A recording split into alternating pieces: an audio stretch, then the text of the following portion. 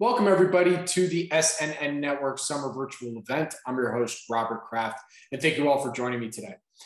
I'd like to introduce our next keynote presentation here at the SNN Network Summer Virtual Event 2021. It's a good friend of mine. He's been on my podcast, both Planet MicroCap and the Investors Roundtable, many times. A good friend and colleague at this point. I hope we get to meet in person at some point in the next year or two. But I'm really excited to introduce to you Kelvin Seetoh. He's better known as @SlingshotCap on Twitter, and he'll be doing a presentation today, as you see here, understanding microcaps and the importance of a good operator. And with that, Kelvin, take it away. All right. Hey, Robert, thanks so much for inviting me to your event. So today, I just want to present on this topic called understanding microcaps and the importance of a good operator. So let's move on first, right? So I just would like to say that the content that I am going to share is only made for educational purposes only. And I own shares. There'll be a couple of companies that I'm mentioning, but in particular, I actually own shares in Insight Distilling and PAR Technology. And, and I do not own shares in other companies that are being mentioned.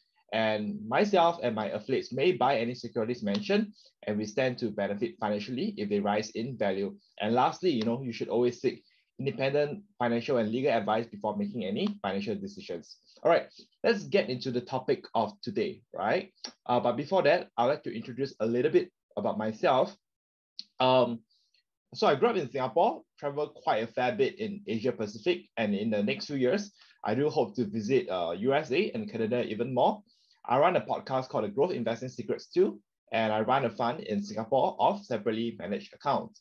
So this is a bit of what I do pre-COVID-19, conduct sharing sessions. I do miss this quite a fair bit. And this was me in Singapore and Malaysia, where I think we exchange good ideas with other investors, other business leaders. And on the right side, that's my podcast, all right, called The Growth Investing Secrets.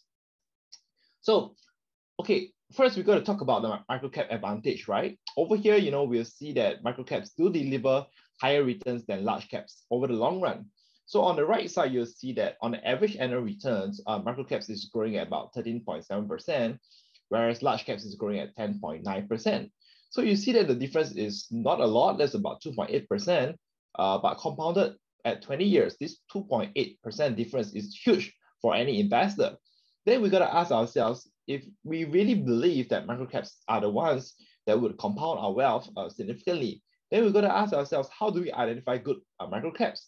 Because I think the biggest blanket statement that people would say about microcaps is that these are penny stocks, these are stocks that are very risky, but the truth, I think, is very far from the statement.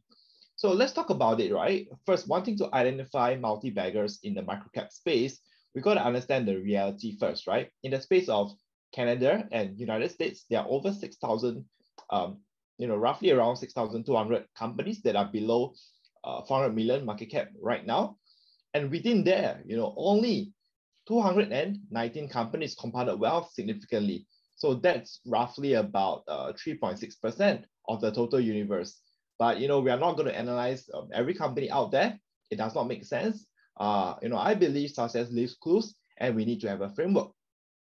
But today, I will not talk so much about the business portion, but I do want to borrow this framework from Poland Capital. So we want a business that's competitive advantage, able to grow its margins, its profits, have repeatable sales, and generate strong free cash flow, and earns high return on capital. And that's the ultimate goal, right? But today, for my presentation, I'd like to bring a different flavor, which is my focus on the business operator and bring across some of my experiences. So, but first, I want to differentiate to all of you what's the difference between microcaps and other mid caps, large cap, and even mega caps, right? So for smaller companies, there are some very stark differences. For example, if you look at microcaps, the layers of management teams, it does not have many layers. Many staff get to interact with the CEO directly, but for large caps, many staff actually speak to the middle management. We call it the vice presidents, the C-suite as well.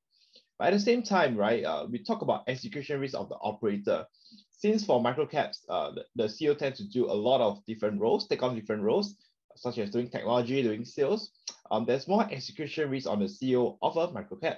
So most of the sales channel tend to come from the CEO himself, or the technology or the marketing plan is drawn up by the CEO himself.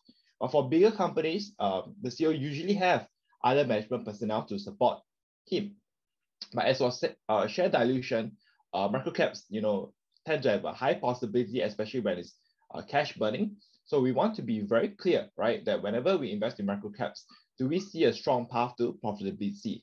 And lastly, we've talked about large mega caps. The share dilution is usually quite low because they are able to self-finance their own operation. So today, we should talk more about the importance of a good operator. So from my perspective, right, as investors, I think while it's true that we are investing in companies, the truth is on a deeper level, we are investing in people. A leader who's able to assemble a group of passionate people, right, driven by his or her passion of creating the best products to serve customers. What is his life story, right? What is his purpose behind starting a company? And how does he manage his team? And why are people compelled to join him? So all in all, at the end of the day, right, if you want to find great companies, we must first identify great people. And I believe that there are many analysts out there who are usually analyzing numbers.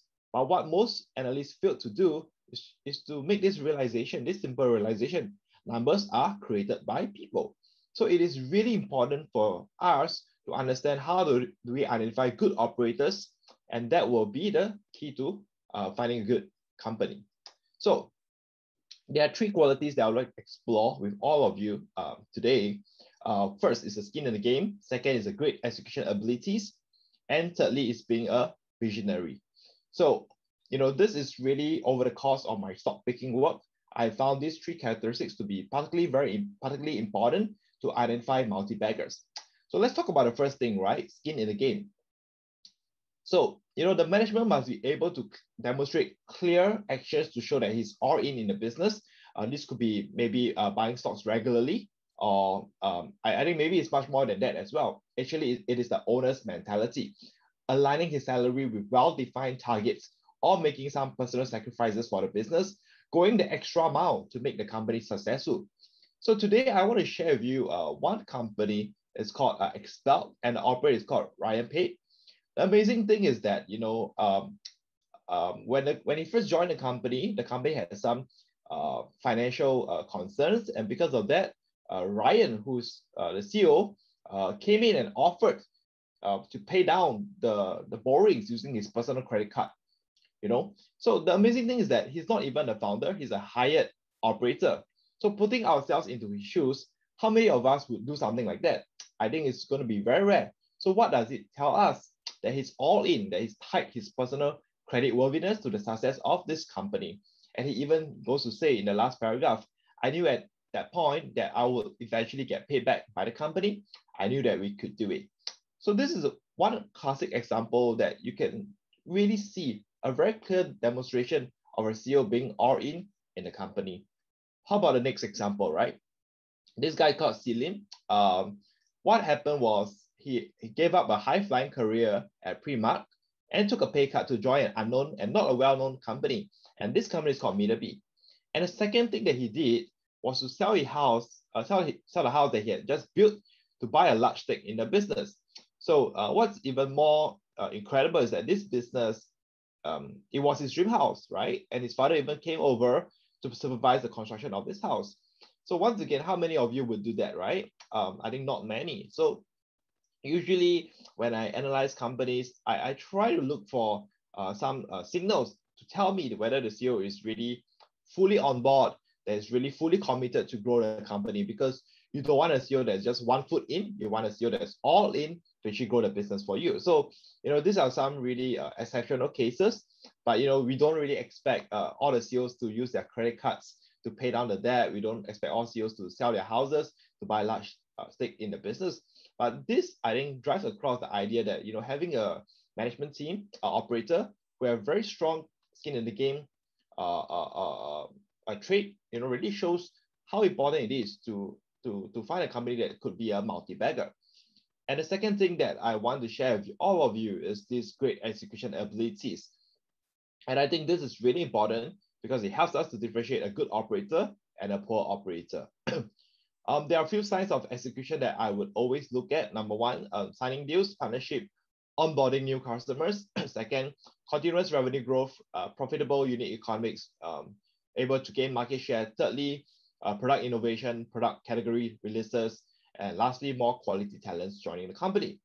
And I think second point, right, we cannot neglect revenue growth. I think revenue growth is the validation of a company's product market fit. And also you need new products to expand to new geographies. You need new products to actually increase the revenue size of your business, right, to ensure continuous growth. So I will also say that the last point I think is really important, more quality talents joining the company. I think it's actually a very strong telltale sign. If this business have no bright prospects, talents will not consider joining the company at all. I think talents, they are smart, they will do their own due diligence, and only if the company has a bright future, then they would consider. So usually when I see a microcap being able to attract talents from bigger company, it really goes to show maybe something is actually happening within the company. Maybe the company have a good prospects, right? So that's really important. And all in all, I would always ask myself on a quarterly basis as I'm assessing the business performance, I want to ask myself, what are some of the achievements, right? If there's no achievements to talk about, there's no acquisition of new customers, there's no new revenue growth, then I'll be wondering, what is the CEO doing? Is he just collecting a pay? And I think a business must be growing, and a business must be growing intentionally and executing. So I want to bring across an example to all of you. There's this company called Liet. It's a microcap company. I believe is somewhere around 100 million market cap. And so this business itself, they should produce protective equipment for extreme sports. So you can see some of the photos over here, the gloves, the helmets, the boots, the outerwear, and even the neck brace as well, right? And the knee guard as well. So I'd like to talk a little bit more by sharing with you and overlaying the share price chart of this company. So as we track back, right, we saw some execution. So number one, Q1 2021 revenue was up 24%, and they launched a mountain biking shoe line. Over here, the revenue was up 32%, income was up 787%. Over here, 17 August 2020, they launched the Aaron Chase 3.0 flat shoes. And Q3, our revenue once again is up, and they have launched new riding gear as well.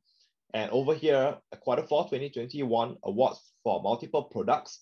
So you would like a product to be award-winning, right? It shows that the industry recognizes the quality of this of the products. And I think Q4 2020 they have signed on multiple year partnership with the Honda racing team, right? So at the end of the day, I think for any racing team, they would have done their due diligence, and the fact that they have chosen Liet products really goes to show that the products is of some quality, right? It's a telltale sign as well. And Q1 2021, revenue was up once again. They redesigned their helmet line, and they are reinvesting cash for product development. So all in all, what can you see over here? You can see execution, right? Like clockwork. And I think for companies that have appreciated significantly, over the last 10 years of my investing experiences, I've always seen that it boils down to one thing, right? It's really great execution and great product. So if you have these two ingredients, then I believe we are on track to finding something that would compound our wealth as well. Now, the next company that I like to talk about is this company called Galaxy Gaming. So this Todd Cravens. So what I would always do to assess execution abilities is to look at the press releases, right? Are they expanding to new places? Are they opening new outlets? Depending on the nature of the businesses, have they done any new collaboration, new partnership as well? But sometimes companies may not put out press releases. So what do you do? I think microcap companies, they don't really get a lot of CEOs. They don't get a lot of investors, shareholders speaking to them. So in most cases, when I try to talk to a microcap CEO, the chances is that I would usually be able to get him on the line. So once you get him on the line, what are some questions that you want to ask, right? Ask them, what are the areas of product innovation? What are the new hires? How many new customers have you added as well? So you never know, but you might get good clues to where is the next growth phase as well. So maybe let's have an example, right? Maybe on average, they've added 15 customers for the last quarter. Maybe on average, right, for the last year or so, they've added 15 customers. But then for the last quarter, they have added 25 customers. So you want to ask, you want to dig deeper, right? What allowed them to grow meaningfully, and is it sustainable, right? Ask deeper question about the business instead of asking questions such as what's your gross profit margin, what's your sales growth. I think all these are good questions, but as a microcap investor, you want to understand the business. You want to ask business related questions. So if sometimes the management is a bit quiet, I would just ask, what are some exciting developments that happened in the past quarter? All right. So this is really coming down to execution abilities. Now I want to move on to something else. I think for most microcaps, the founders could be new to the business, and some of the founders are also experienced. They are trying to learn. They're trying to build a business. They're trying to learn how to run a publicly listed company. So they are bound to make mistakes along the way. But for investors, some of us might not want to suffer, and we might not want to pay for their mistakes. So is there a workaround? Is there a workaround, right? Well, I just want to share with you, the trick is very simple. Find a company with a very experienced CEO, a CEO who has ran bigger companies before, and so it provides you with some experience, right, and guidance in terms of running the business. So what I will always say is that, find management teams who are previously running bigger companies, so you get talents and the skill sets of an experienced executive in a small cap or micro cap company. So I'd like to bring across this example to all of you. It's called Eastside Distilling. Okay, so the CEO who is running the company today is a seasoned consumer goods executive with more than 3 decades of experience. Spent basically 3 years of his life building businesses. So also, right, look back at his past companies and ask and find out what is the revenue size. So if you look at it, he have joined several companies previously, right? Jacobs, Marison, SVP Worldwide. And these are businesses from a range of 300 million to 500 million revenue run rate. So over here, you can see very clearly, right? He has the skill sets to manage a bigger business. So what are some reasons why he left his companies and joined Eastside? A business that currently is generating less than 20 million in revenue. So there must be some compelling reasons. So all in all, what we have talked about is great execution abilities. Now, I want to move on about the last point is about being a visionary. I think being a visionary is very important to visualize what the future needs and execute towards that vision, right? A CEO has to be ambitious so that he can create a vehicle for his team members to thrive. And I like this phrase from Wayne, right? He's a famous Canadian hockey player. Skate where the puck is going, not where he has been. So, you really want a CEO that's able to dream a little bit bigger, see the future and build the future. And that gets the team members excited. And I think it really serves the customers as well. So there are a few things that we look at.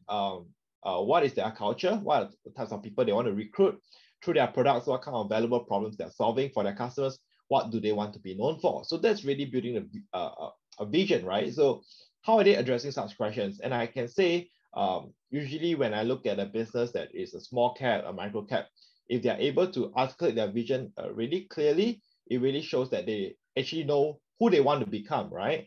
And I think there are many benefits from having a clear vision, right? Number one, I think it improves recruitment efforts. Second, I think it attracts the right partnership, suppliers, customers to the ecosystem. And it provides a clear roadmap, most importantly, right? For investors to know where the business is heading. So if the operator is able to answer this very clearly, then you know that likelihood, this business is moving towards a future, right? But if the operator is unable to answer what's their vision, then I think the possibility of it being a multi-bagger is somewhat reduced, in my opinion. Now, I want to share with you some examples as well. So HimaCare is a company I used to invest, but since then it has been acquired. And what's HimaCare's vision, right? Is to be epic center of cell therapy. The operator said that he wants HimaCare to support cell therapy from research to commercialization. And his dream is that cell companies, when they think about where they're going to source their raw materials, they think about HimaCare first. So that's a very strong vision, and that compels the whole company to move towards that future as well. And maybe bring a mega cap company. Back then, Bill Gates, who was the CEO of Microsoft, said that a computer on every desk, in every home, running Microsoft software. So it is really important because both visions are very easy and both management knows where they are heading. So today, you are investing in a microcap, you are investing in an operator, right? And an operator is very important. They play a role to actually build the future for their team members and also for investors as well.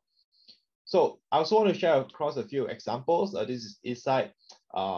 They say that, you know, we don't want to be $20 million company. We want to be a $200 million company.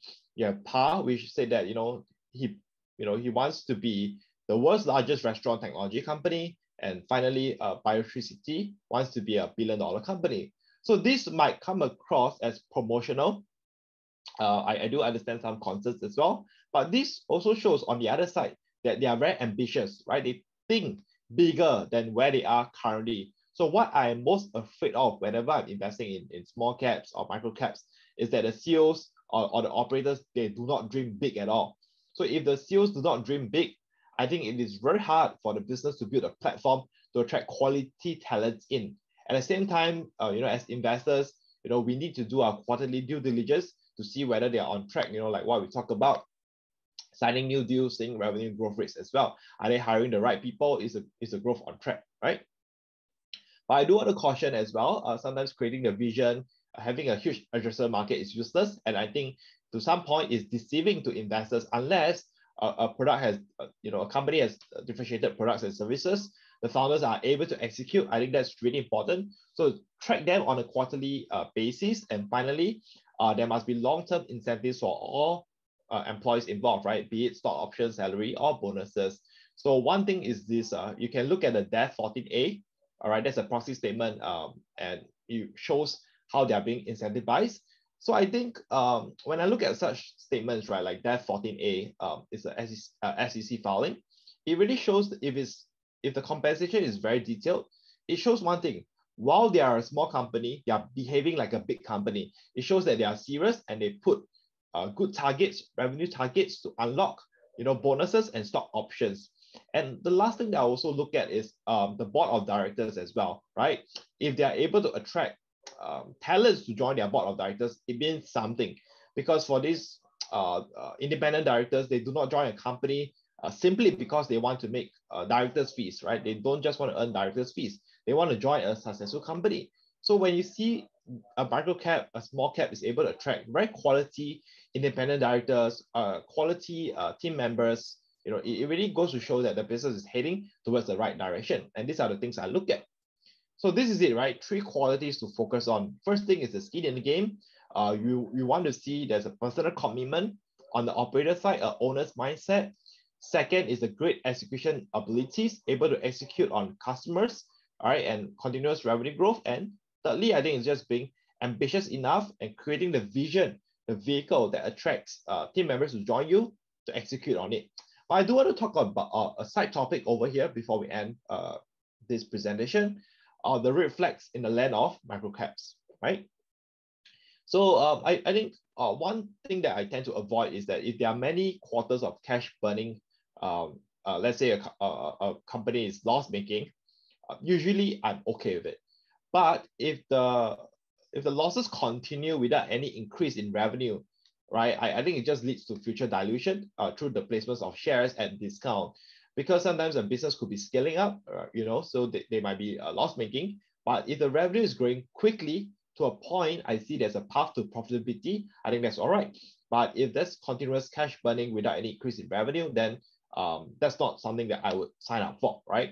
And second, if a microcap has very high share count, for example, for a business that's 100 million in market cap, having more than 50 million in shares, it goes to show that maybe this business has a history of diluting shareholders and issuing shares, and that's not something that I want.